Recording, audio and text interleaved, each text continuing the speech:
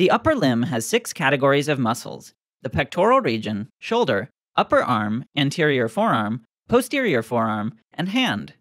In this video, we will discuss the posterior forearm, which is separated from the anterior compartment by the interosseous membrane between the ulna and the radius. The posterior compartment muscles of the forearm produce extension at the wrist and fingers, and are hence also known as the extensor muscles. The posterior compartment of the forearm has 2 layers, deep and superficial. These 2 layers are separated by connective tissue. There are 7 superficial muscles and 5 deep muscles. Let's cover the 7 superficial muscles first.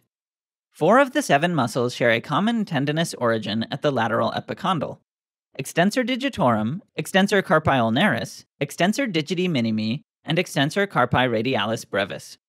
The extensor digitorum is the main finger extensor. Its tendon runs to the distal forearm and splits into 4, each end inserting into the extensor hood of a finger. The extensor digitorum extends these 4 fingers at the metacarpophalangeal and interphalangeal joints. The extensor carpi ulnaris originates from the lateral epicondyle of the humerus and attaches to the base of metacarpal 5. It causes extension and adduction of the wrist. The extensor digiti minimi originates from the lateral epicondyle of the humerus. Sometimes it can be fused with the extensor digitorum muscle. The extensor digiti minimi attaches, together with the extensor digitorum tendon, into the extensor hood of the little finger. The extensor digiti minimi extends the pinky and helps extend the wrist. Extensor carpi radialis longus and extensor carpi radialis brevis extend and abduct the wrist. They are both on the lateral side of the posterior forearm. The extensor carpi radialis longus originates from the supracondylar ridge, while the extensor carpi radialis brevis originates from the lateral epicondyle. Their tendons attach to metacarpal bones 2 and 3.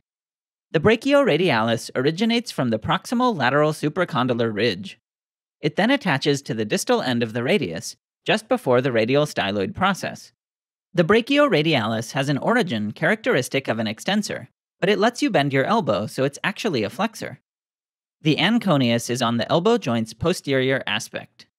It extends and rotates the elbow and rotates the forearm. Its fibers blend with those of the triceps brachii, such that these 2 muscles can be indistinguishable. The anconeus originates from the lateral epicondyle and attaches to the posterior and lateral part of the olecranon. The anconeus extends the elbow joint and abducts the ulna during forearm pronation. Now let's discuss the 5 deep muscles: the supinator, abductor pollicis longus, extensor pollicis brevis, extensor pollicis longus, and extensor indicis. With the exception of the supinator, the deep muscles create motion in the thumb and index finger. The supinator's 2 heads lie on the floor of the cubital fossa. One head originates from the lateral epicondyle of the humerus, while the other originates from the posterior surface of the ulna. They both insert into the posterior surface of the radius. The supinator acts to supinate the forearm.